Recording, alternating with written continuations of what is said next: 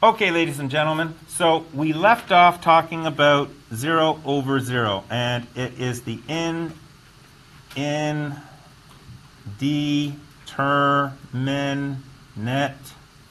form. And we're going to spend a lot of time talking about this. So here's the concept. I got two ideas for the concept. Here's the first one. Let's say I have the limit as x approaches 0 of x over x. So using my limit properties, you know that you're going to get the limit as x approaches 0 on the top, and you're going to get the limit as x approaches 0 on the bottom. And from that, you know that you're going to get 0 over 0, which is the indeterminate form. So this is jumping ahead and using limit properties right away. But what if we did it a little bit differently? What if we got rid of a 0 factor? Now that's not going to make much sense at the moment, but what if we got rid of a 0 factor? In other words, what if we reduce an expression before we take the limit?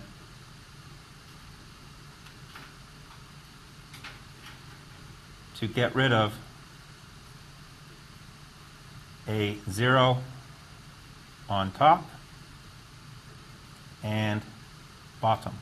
Now again, that's not going to make much sense right now. But when you go back and reread your notes again, that's going to make a lot more sense. So what I want to do is I want to factor, before I take the limit,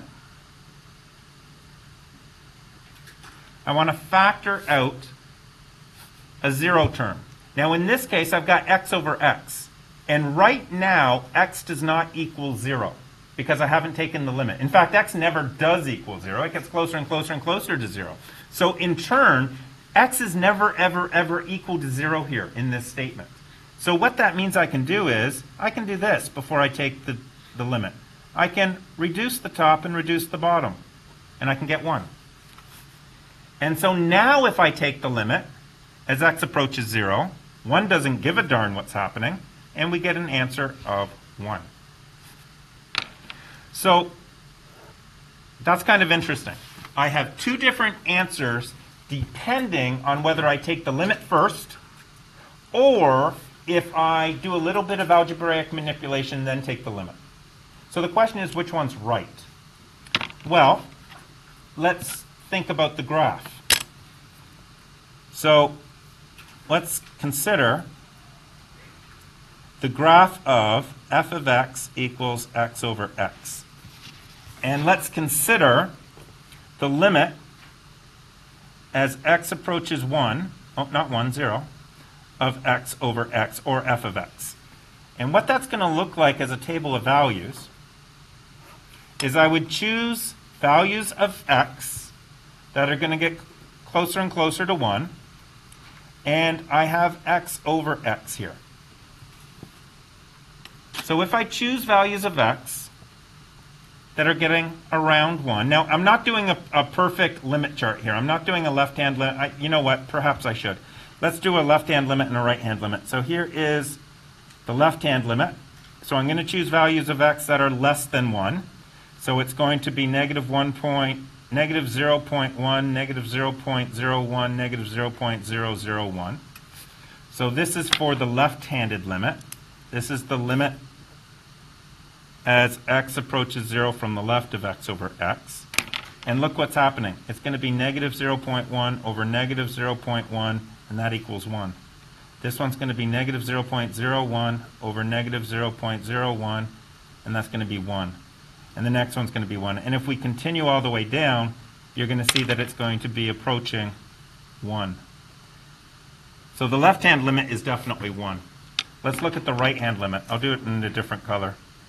So the right-hand limit, x approaches 0 from the right of x over x. So again, using a table of values, I'm going to choose values of x that are greater than 0. So 0.1, 0.01, 0.001.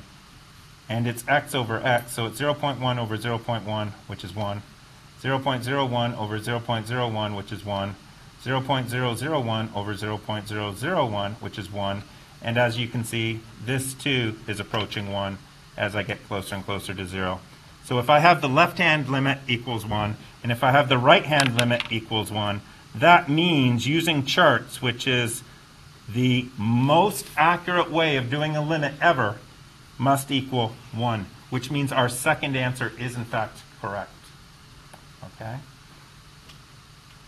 And what this would look like as a graph, by the way,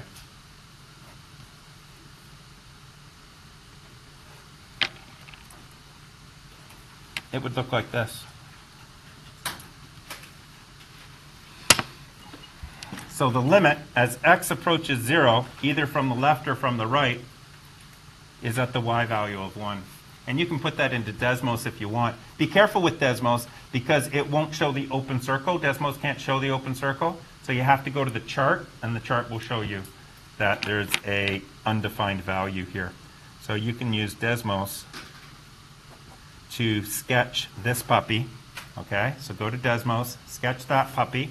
You're going to see that it makes a nice, beautiful line across here. It's going to look like it's solid. It's not.